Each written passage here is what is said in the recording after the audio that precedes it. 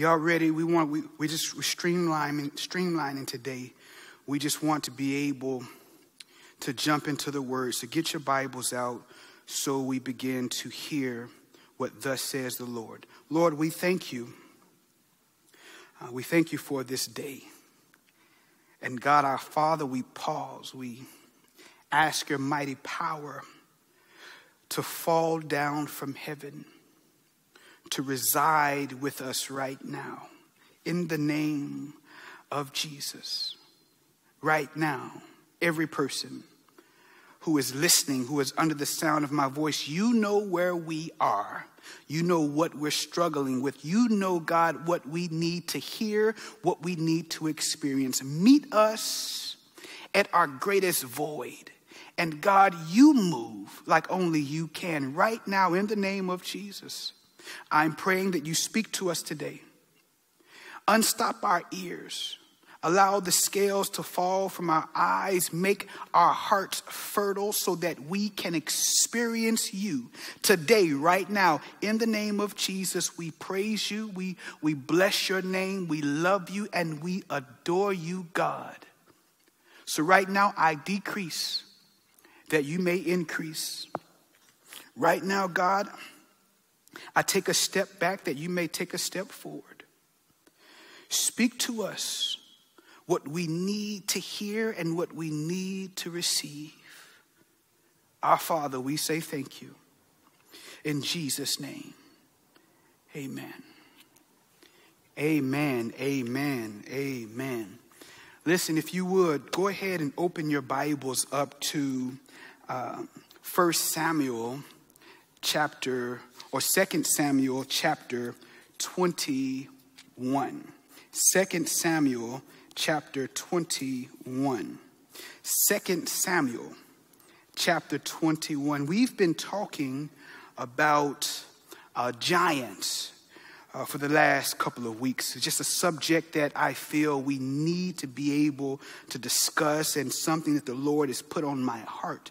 And so we've talked about David and all the giants that he's been fighting throughout his ministry, throughout his life. We only talk about Goliath that happens in 1 Samuel chapter 17. And I've been trying to reveal to you that his life had been riddled with these giants. And for us, this is applicable because we find ourselves fighting battles, and battles we thought we won and things we thought we triumphed, things we thought we overcame, only to find that we're still struggling with the same thing. Because giants, although we defeat one, many times we find ourselves fighting other giants from the same hue, from the same family. And I just want to be able to talk to you from the subject giants. And so we talked even on last week how David in 2 Samuel chapter 21, how he fainted, how he passed out in battle. We talked about these things, and it was so impactful in that we only talk about the victory when he's on the battlefield with Goliath and he uses a sling and one rock and he defeats Goliath. But we don't talk about the fact that he's fighting Goliath's son and he passes out on the battlefield. And so I want you to be able to walk with me as we talk about the giants, because there's more in that text. Even in 2 Samuel chapter 21, there's more in the text. And I want to talk to you today, and I believe God has a word for you. 2 Samuel chapter 21, verse 18, you'll find words similar to these. It says, after this, somebody say after this, there was another battle against the Philistines at Gob. As they fought, Sibbecai from Husha killed Saph, another descendant of the giants. During another battle at Gob, verse 19, Elhanan, son of Jair from Bethlehem, killed the brother of Goliath of Gath. Y'all hear this? Do y'all hear this? The handle of his spear was as thick as a weaver's beam. In another battle, verse 20, it just seems like I'm always fighting, and sometimes you just get tired of fighting because I'm always in warfare. Verse 20, in another battle with the Philistines at Gath, They encountered, the Bible says, a huge man with 6 fingers on each hand and 6 toes on each foot, 24 in all, who was also a descendant of the giants. Verse 21, follow me. But when he defied and taunted Israel, he was killed not by David, but by Jonathan, son of David's brother Shimei. These 4 Philistines, these giants, who descended from the giants of Gath, they were killed by David and his warriors. That's not the end of the story. I want you to know that they're fighting.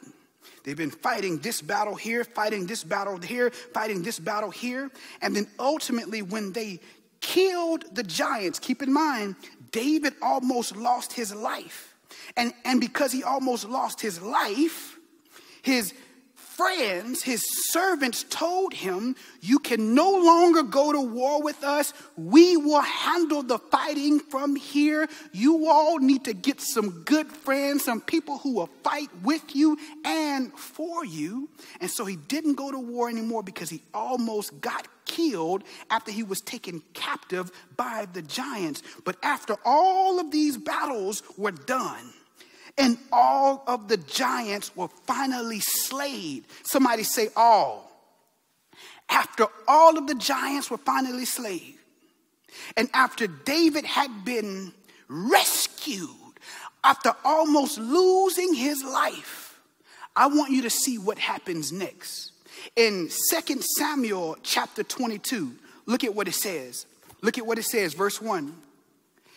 David, everybody with me? David sang this song to the Lord when? On the day the Lord rescued him from all his enemies and from Saul. Don't miss this.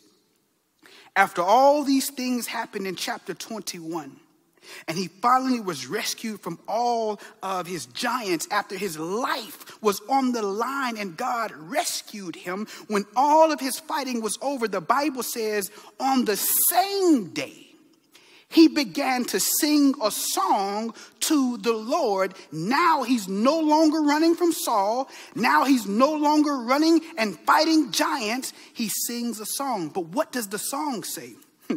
Follow me. It says, he sang, the Lord is my rock, my fortress, and my Savior. Y'all can sing that right now. My God is my rock in whom I find protection. This is David singing the same day that he was rescued. And it says, he is my shield, the power that saves me, and my place of safety. This is David singing to the Lord this song.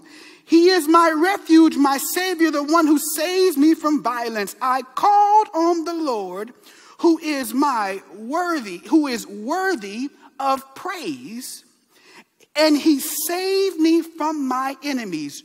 Listen, don't disconnect. I'm going somewhere. The waves of death overwhelmed me, the Bible says. Floods of destruction swept over me. He says in verse 6, the grave wrapped its ropes around me.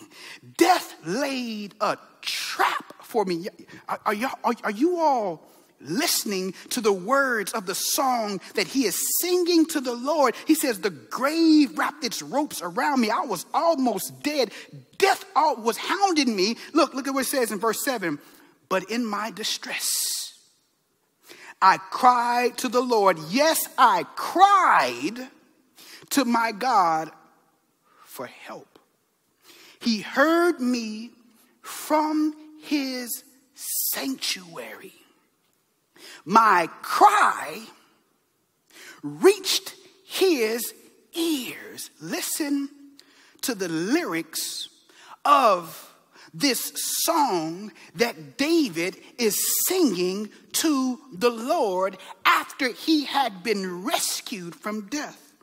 He opened, verse 10, the heavens and came down. Dark storm clouds were beneath his feet. Verse 17, he reached down from heaven and rescued me. He drew me out of the deep waters. You know, when you almost feel like you're drowning and you about to lose your feet, he says, the Lord pulled me out of the deep waters. I like verse 18. Verse 18 says, he rescued me from my powerful enemies, the ones who hated me, the ones who were too strong for me. And all of God's people said together, amen. David almost loses his life. David had been in battle after battle after battle. So much so that he's now fatigued, he's tired, he's exhausted. He passes out on the battlefield. He writes Psalm chapter 56 while he's on the battlefield, while he's taken captive. He writes Psalms chapter 56 in between what's going on in his life. And we see that while he's writing the Psalms and he's singing Psalms while he's taken captive, he writes Psalms chapter 56 and God rescues him. But then there's more warfare, there's more battles. But then ultimately when it's all over with, the Bible says on the same day that God rescued him. He didn't wait. There's a sense of urgency. He writes a song and sings the song to God. What are you saying? This same chapter 2, or 2 Samuel chapter 21, verses 1 through 51. When you look at chapter 22, when you look at chapter 22, this entire chapter is a song that David sings to God. And he sings this after he almost lost his life. Why am I telling you this? If you look at Psalms 18, I'm not going to read it, but if you look at Psalms 18, you're going to find the same words that you find in 2 Samuel chapter 22, because Psalms 18 is the psalm that he writes on the same day that God delivered him from the hands of all of his enemies. Where are you going with this, Isaac? Just follow me for a moment. If we go to 1 Samuel chapter 17, what does it say? What does it say? Go to 1 Samuel chapter 17, because there's something that God wants me to reveal and remind many of you today so that you do not miss this powerful revelation. Simple yet powerful. We see what happens in 2 Samuel chapter 22. We understand the context. He had almost lost his life. He had been in warfare after warfare, battle after battle. He's tired. He's now at the end of his ministry, end of his life. But let's go back to the very beginning of David's ministry when he fights Goliath, and let's see what happens. 1 Samuel chapter 17, verse 48. Chapter 17, verse 48, it says, when the Philistine, that's Goliath, arose and came and drew near to meet David, David ran quickly toward the battle line to meet the Philistine. And David put his hand in his bag and took out a single stone and slung it and struck the Philistine on the forehead. The stone sank into his forehead and he fell on his face to the ground. Don't miss this. The stone sank into his forehead and he fell on his face to the ground. Verse 50.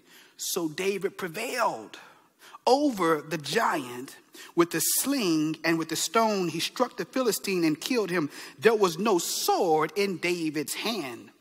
David ran and stood over the Philistine, took the sword out of his sheath and killed him, cut off his head. And when the Philistines saw that their champion was dead, the Bible says, they ran and they fled. But that's not the power in the text. The power in the text is in the next chapter. After he defeats Goliath, what happens? In verse 6 in chapter 18, as David and Saul and all of the men were coming home from the battlefield, look at what happens. David returned from striking the Philistines. The women came out from all throughout the city, singing. Everybody say singing. They came out singing and dancing, and they began to sing to one another. And this is the song that they sung. Saul killed his thousands, but David killed his tens of thousands. They sung a song, but the song they sung, Saul killed his thousands. David killed his tens of thousands. Don't forget to sing your song. What are you saying? Because when you look back at 2 Samuel chapter 22, you understand the context here. He's at the end of his life, at the end of his ministry. He just got through fighting all of the giants. He almost got slayed. And soon as God rescues him, the Bible says that he sung a song to the Lord. What is fascinating to me in this text is that you juxtapose chapter 17 of 1 Samuel and chapter 22 of 2 Samuel, the beginning of David's life and the end of David's life, the beginning of David's ministry and the end of David's ministry. And you look at the both of these, and there's something that we can take away that I believe is very powerful. When you look at the text, David in chapter 22 of 2 Samuel, he almost loses his life. And when he's rescued, he sings a song to the Lord. But when you look at 1 Samuel chapter 18, you can look at chapter 17, you can look at chapter 18. Even in chapter 17, the Bible says that he took the head of Goliath, he put it in his own tent. He had all his armor, he set it up, as trophies. But you look at chapter 18, and after he slays Goliath, there is not as much of a single praise that is rendered. Follow me. Just look at the text. Look at the text. 2 Samuel chapter 22. As soon as he finishes, look at the sense of urgency. At the same day he was rescued, he begins to sing to the Lord. He writes a song to God on the same day, at the same moment that God rescued him. But when you look at 1 Samuel chapter 17, 1 Samuel chapter 18, after he defeats the giant, after he defeats Goliath, there is no praise, there is no song. He does not even sing a song, sing a praise. I'm not trying to cast aspersions among David, but what I want you to do, I want you to see how elusive and how this thing works. Could it be that too many victories can cause you to become spoiled? Could it be that too many successes can create inside of you a sense or a spirit of entitlement? Could it be that too many answered prayers can cause you to feel like you actually deserve what you have? Look at the text. Yes, he's anointed, but it does not exempt him from creating this spirit of, I did this myself. Oh yeah, the Lord helped me a little bit. But in the text, 1 Samuel chapter 17, he defeats the giant, he's victorious. And as he's victorious, there is no song of praise. But when he nearly loses his life, he has something that he needs to praise about. Sometimes we have to nearly lose something in order to gain perspective. At the beginning of his ministry, yeah, he has all of the strength, all of the vitality.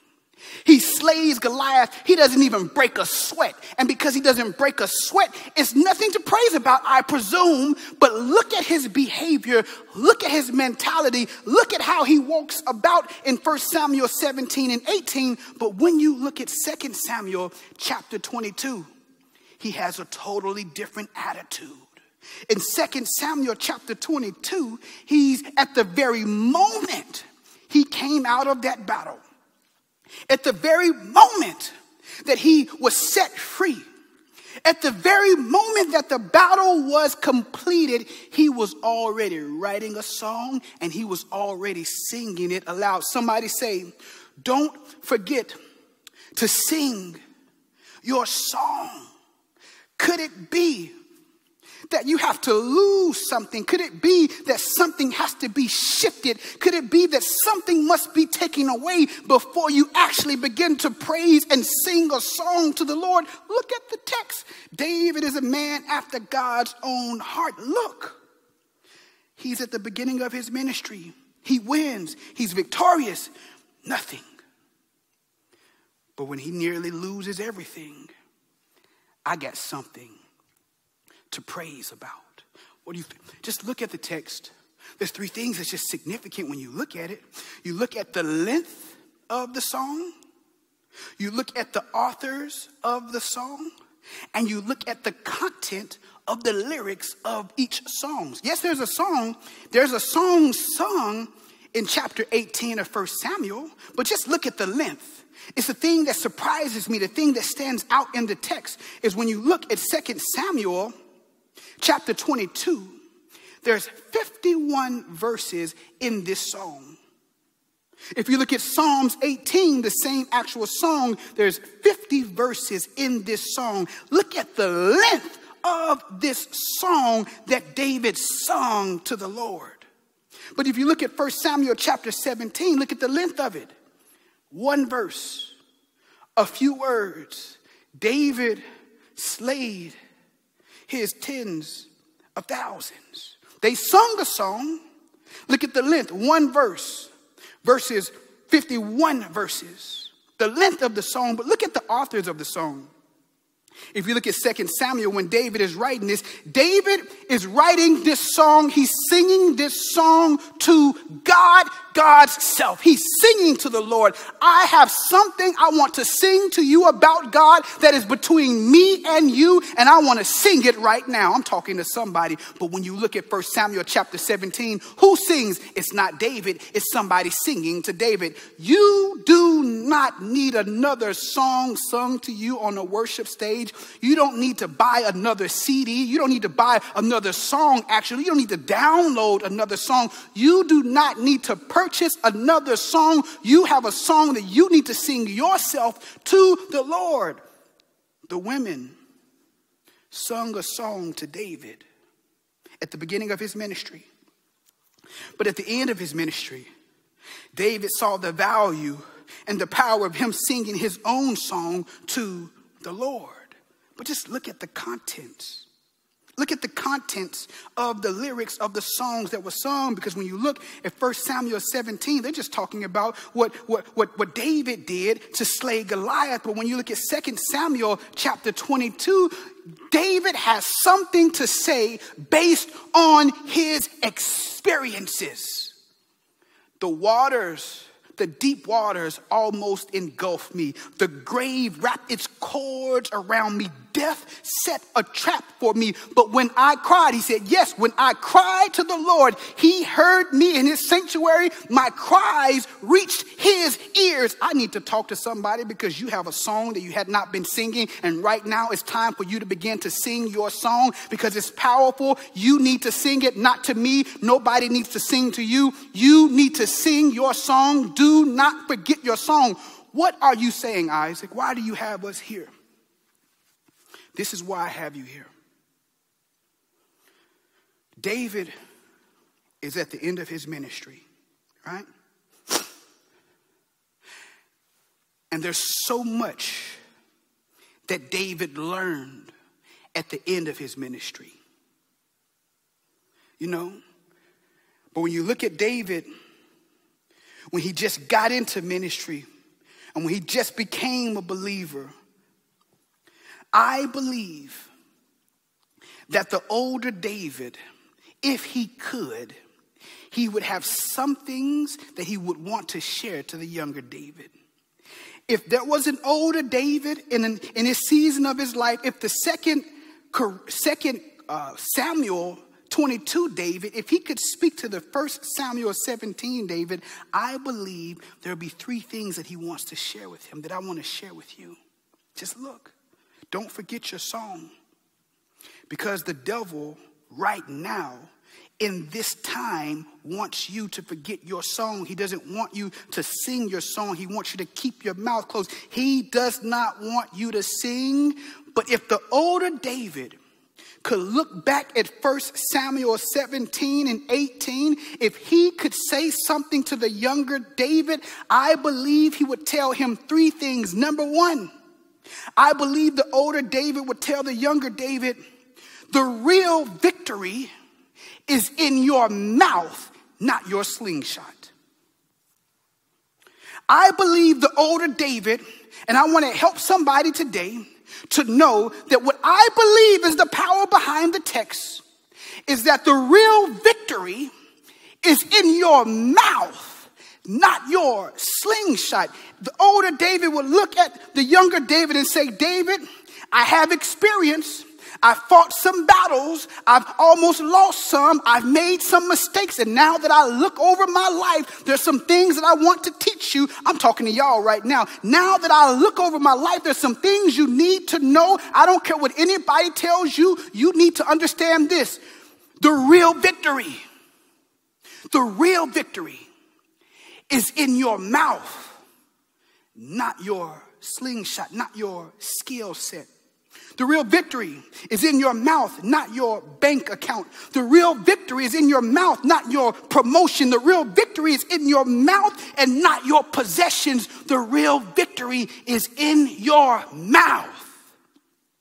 That's why Ephesians 5:19 says, speaking to yourselves in psalms, hymns, spiritual songs, creating a melody in your heart to the Lord. It says, be ye filled with the Holy Spirit. Speaking to your own self, encouraging your own self in psalms. What are psalms, you ask? Psalms is the Bible written in musical form. Hymns are principles of the Bible translated into music. But spiritual songs, don't miss this. Spiritual songs are not hymns. Spiritual songs are not principles in the Bible. Spiritual songs are songs that nobody has heard before, because these are the songs that you create out of your own heart, out of your own mouth, based on what God has done for you. Somebody here needs to know that you're waiting on somebody else to sing. You're waiting on a worship service to start, but there is a song that you need to sing based on what God has done for you, and God is waiting to hear from you. Do not forget to sing your song. I'm trying to help you. David would say this to the younger David, but I need to tell you, the victory that you're asking God for is waiting for you to open your mouth.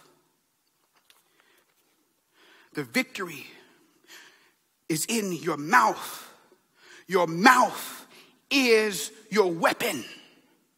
Sing to the Lord songs that nobody has heard. You don't need Kurt Carr. You don't need Isaac Caree. You don't need anybody else to sing a song, because you have a song that's in your heart. God says to create a melody in your own heart and sing to the Lord.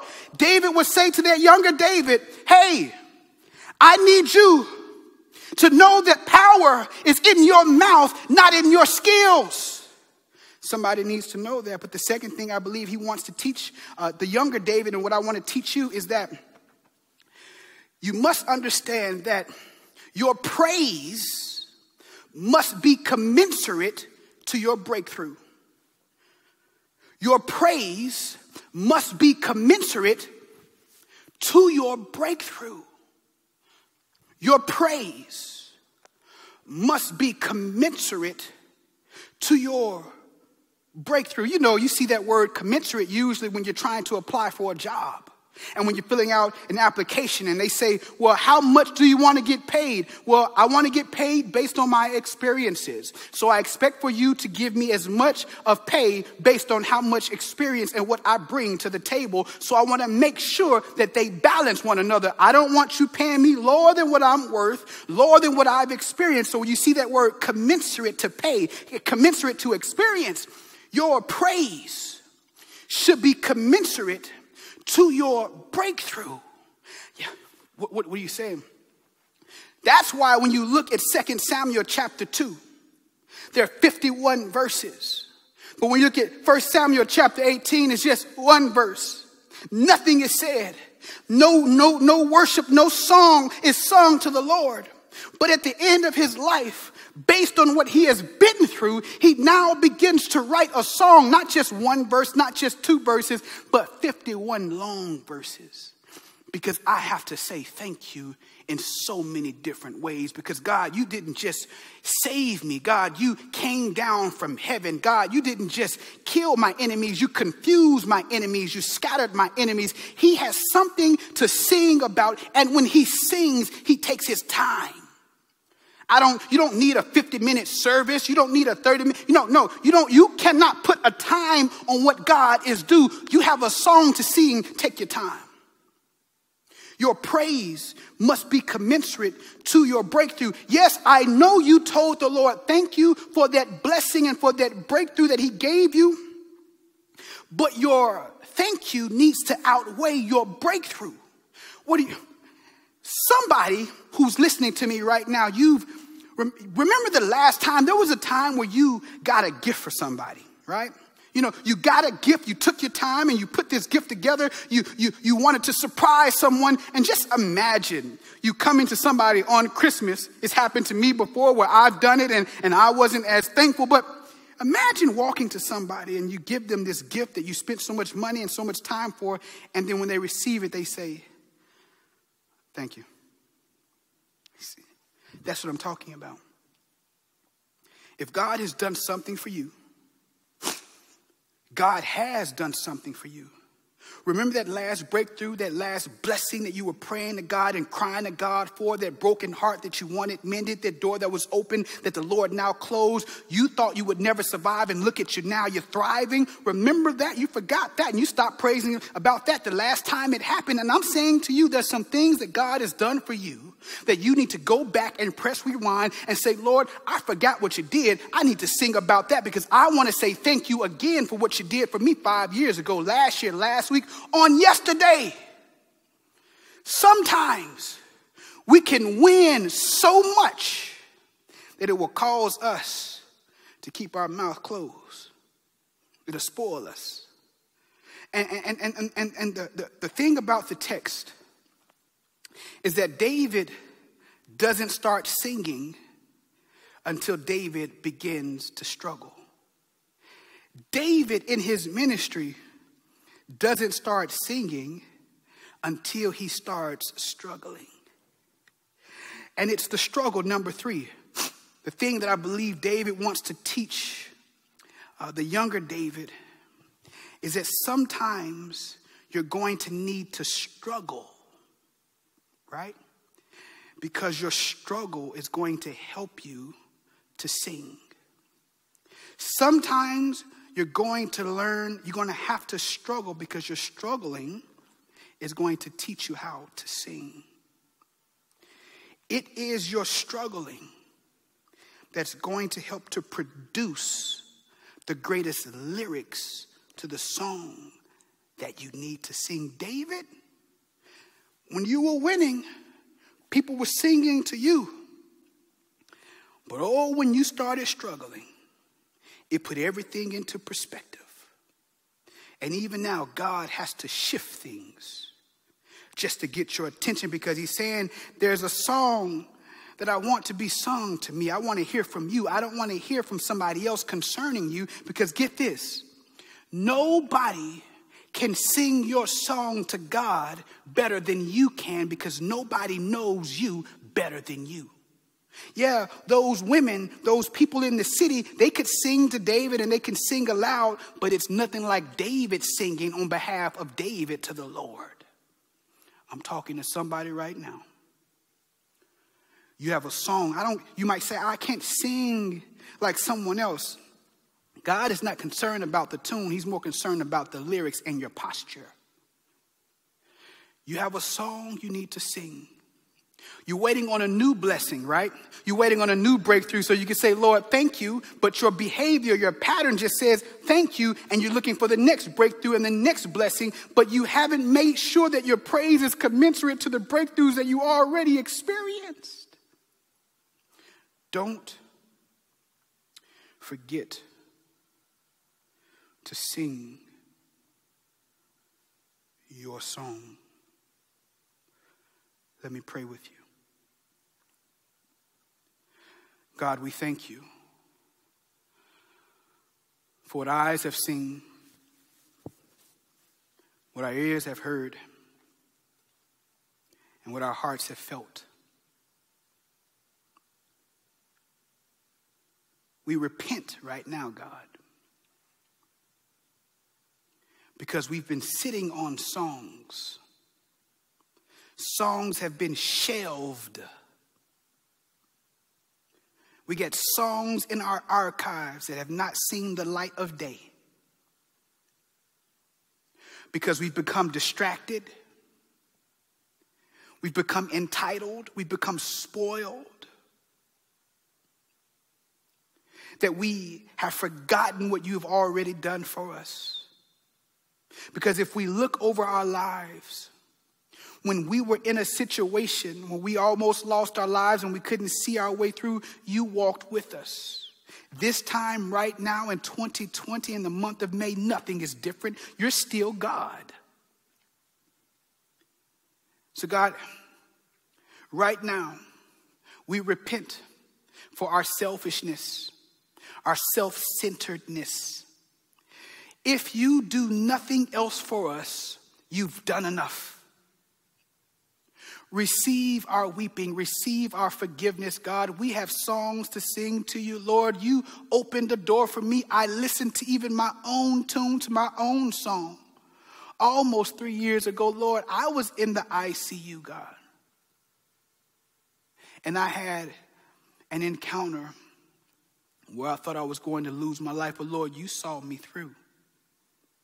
I thank you even right now for what you did 3 years ago. This month. So Lord, right now, receive us. Receive our hearts. Receive our lives. We have songs to sing to you. There is power in our praise. And could it be, God, that we're still struggling with the things that we've been struggling with because we've refused to sing the song that we need to sing? And if we can just open our mouths and sing the songs that we need to sing, some of our giants will be slayed just by the power of our song. Help us to sing. Help us to create a tune, a melody in our hearts. We don't need any more life experience, God. You've done enough for us. We can sing right now. So God, we say thank you for loving us. It's in Jesus' name we pray. Amen. Wherever you are, if you've never had an encounter with Jesus Christ, we want to open and extend that invitation to you. You don't need a church building. We can offer that to you right now. If you don't know Jesus and the pardon of your sins, you simply repeat after me, God, I believe that you are the one true God. And I believe that you have one Son who is Jesus Christ. I believe that you sent Jesus Christ here down to earth. And I believe that Jesus lived for us. I believe that Jesus died for us. And I believe that Jesus hung, bled, died, and was resurrected on the third day. And I believe that Jesus is coming again to receive us into himself. God, I am a sinner, and I need you to save me. If you have never been saved before, you can simply communicate those words. Your journey doesn't stop there, it begins there. If you don't have a church home, you need an online community. We're here for you. This is where you can find us. Click the comment card and let us know what you need from us. If you need a church home, if you need salvation, whatever you need, let us know. We will respond to the comments, the comment card, and we will engage you. We love you and we thank you. Looking forward to seeing you tomorrow night. Looking forward to seeing you next week should the Lord tarry. May God be with you.